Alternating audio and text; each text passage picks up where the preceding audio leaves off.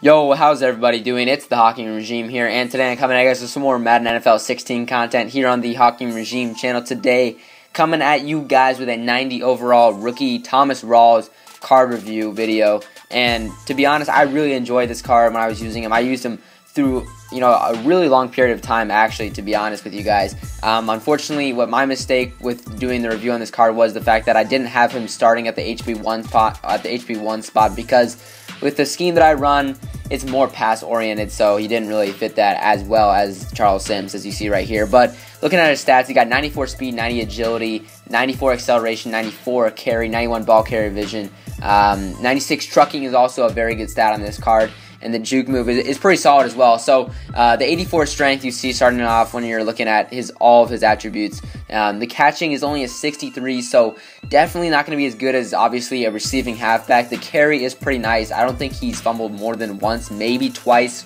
throughout the duration of maybe 20 games using him.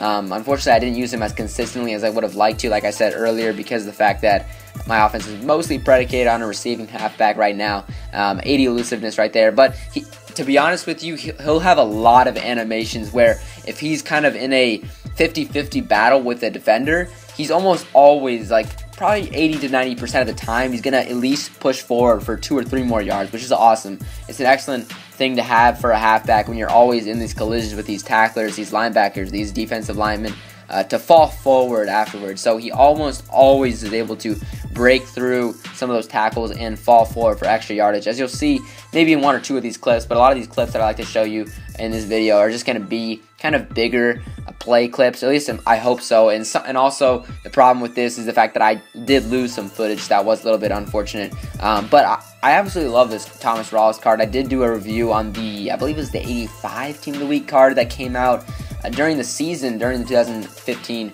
what is it, 2014, 2015? I think it's the 2015-2016 season, so last season.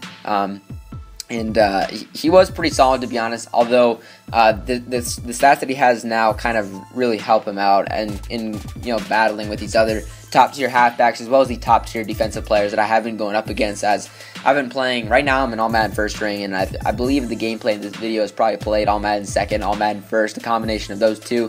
But right here, going into the gameplay, finally 2 minutes in. Yeah, you see just running in the inside zone. He does have fairly good explosion. However, it's not a Chris Johnson-like at all. It's not that Jamal Charles, LaShawn McCoy, Speedy, Drew Archer, whatever you want to say.